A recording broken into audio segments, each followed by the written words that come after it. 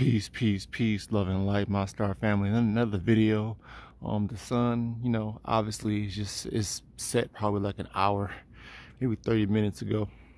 A lot of activity in the sky, but yes, this is the moon right here. So when I shared that video of the moon supposedly blocking the sun, like I said, yeah, that wasn't the moon. That happened to be Nimbare or Nibiru. Like I said, doing its normal pit stop and refueling from our sun Ra-Tan. So like I said, these planetary they look like spaceships with the so-called orcs and humans call them. The whole as far as eclipse, it's not the moon, but is Nibiru. Nibiru comes and basically refuels because it's a planetary a planet, but it's a moving planet. A planet that's constantly in motion. It's not set to any like solar system or galaxy. That's what makes Nibiru a lot different from any other planet that we know of, because it's constantly in motion. But like I said, this clearly is the moon. The sun is by far somewhere setting in Hawaii right now. I'm supposing.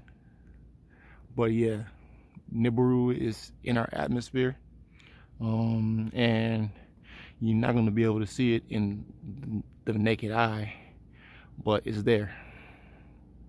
And as time goes forward, we'll be able to actually see it rising in the west, which is where I'm facing right now with my camera, west. And east is back that way where it's darker, and west is right here where the light's at. The sun, Ra, rises in the east and sets in the west. So yeah, more or less, zoom past that, all of that, but not a plane, but a lot of activity on the horizon. I don't know what the fuck that, excuse my language, but I don't know what that is right there. It's not the sun. Could be another star. Yes, it's a star. I don't know. It's just like I said, our skies are our atmosphere and skies are changing every day.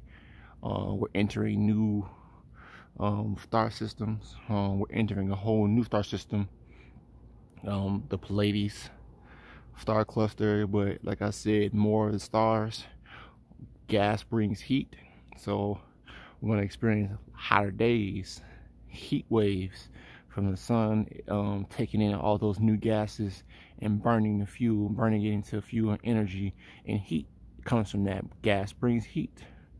But I'm going to end it right here. Peace, love, and light, my star family.